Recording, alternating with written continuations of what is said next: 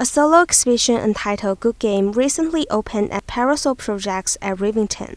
The exhibition showcased a body of documentary and unique multimedia works by Chinese contemporary artist Tongxu Shan. There are mainly three parts in the exhibition. The first part is a series of my film photography.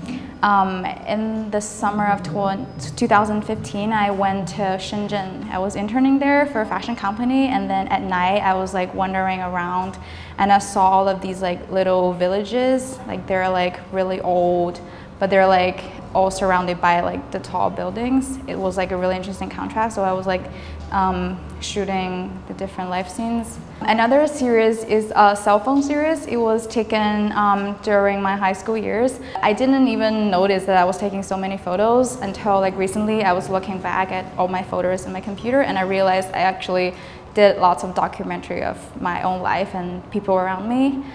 So I picked some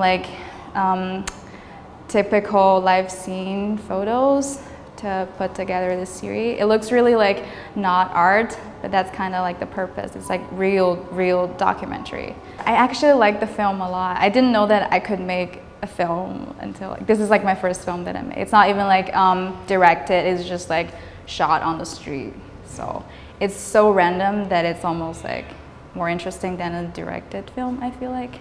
By documenting some so-called insignificant details, the artists want people to take a closer look at those moments that has been ignored in their daily life.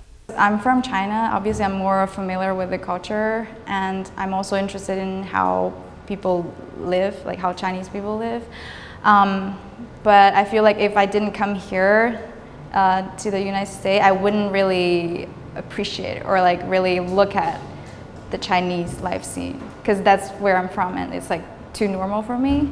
But after I came here, I feel I'm actually more interested in that. I think what threads them all together is they're all about real life. Look inside, look at your own life. I don't think I thought about it too much. I just always want to document things, whatever happens, significant or insignificant, so that I want people to actually look at their own life instead of someone else's life, no matter who they are, how cool they think other people are. I think it's really important to look at themselves, and that's really going to help them understand life better. For more information from Sinovision English channel, you can find us online at en.sinovision.net. Reporting for Sinovision Journal, I'm Vicky Yang.